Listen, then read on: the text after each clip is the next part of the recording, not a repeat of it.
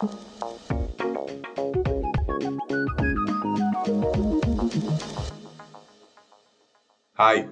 I'm Shalom, the founder and CEO of Mush.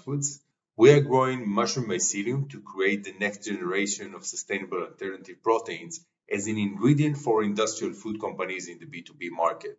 We are growing the mycelium on side streams and waste from the food industry like coffee, corn, beer, and even cannabis. So with this circular economy method, we save more CO2 in the whole process than we use. So it's almost a zero carbon process. Mush Food solution will enhance taste, improve texture, and boost nutritional values. We are focusing on meat products. So actually our vision is to cut by half the meat consumption within the meat products with hybrid solution. 50% animal meat, 50% Mush Foods ingredients, and it works in burgers, chicken nuggets, sausages, and any product based on ground animal meat.